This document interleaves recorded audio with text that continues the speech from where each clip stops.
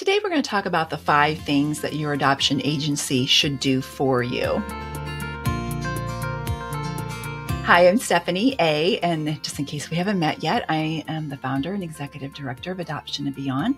I started the agency back in 1998, and we've helped thousands of adopting families and also birth mothers with their adoption plan. And so I would like to impart my knowledge with you for all my years of adoption, and we're going to talk about the 5 things that an adoption agency should do for you. Number 1 thing that an adoption agency should do for you is to answer all your questions. Don't feel like you can ask too many questions. This is a very important decision that you're making and who to trust your time and your money with. And so be sure that they answer all your questions, and be sure that you ask all your questions and they answer them for you, because don't feel you can call them too much or ask too many questions.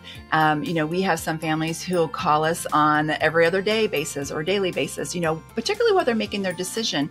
I think it's important that you have all your questions answered. So make sure they answer all your questions and you don't have any doubt that they're the right agency to begin working with. You want your agency to be your number 1 advocate. You want them to be there to cheer you on. You want them to be there to help guide you, help move you along in the process from answering all your questions to just be your advocate and to be there to guide you through the process. And what I mean by guide you through the process, I mean like help you get your home study, help you know what are the next steps to join the agency program, knowing what's all the paperwork that you need to gather together. So just being there to help guide you. You want to make sure, number 3, that they communicate with you in the way that you would like them to. So if you feel that you need for them to check in with you once a month, let them know, hey, I need for you to check in with me, or you check in with them.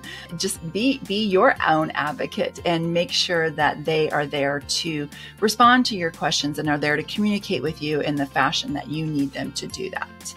Make sure that they're there to support you, because let's be honest, the time to adopt can take a while, and the wait time is the hardest time. So you want to be sure that they're there to support you and to provide you with, we have a Facebook support group, and also just to be there to answer your questions as you do the wait time, and just to be there to support you and help you get through the wait time.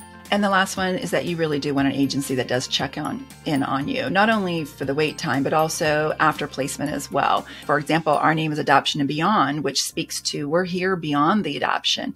We're here to answer questions. We're here to check in on you. Even after placement, we check in on our families and make sure that they're doing well, particularly for the first year, because that's the hardest transition time for any family is the first year. So you want to have an agency that does check in on you and cares about you.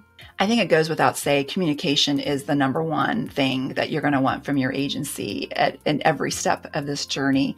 So I really hope that you found this helpful, and just rest assured that you are in the right place to build your family through adoption. Thanks so much. Bye.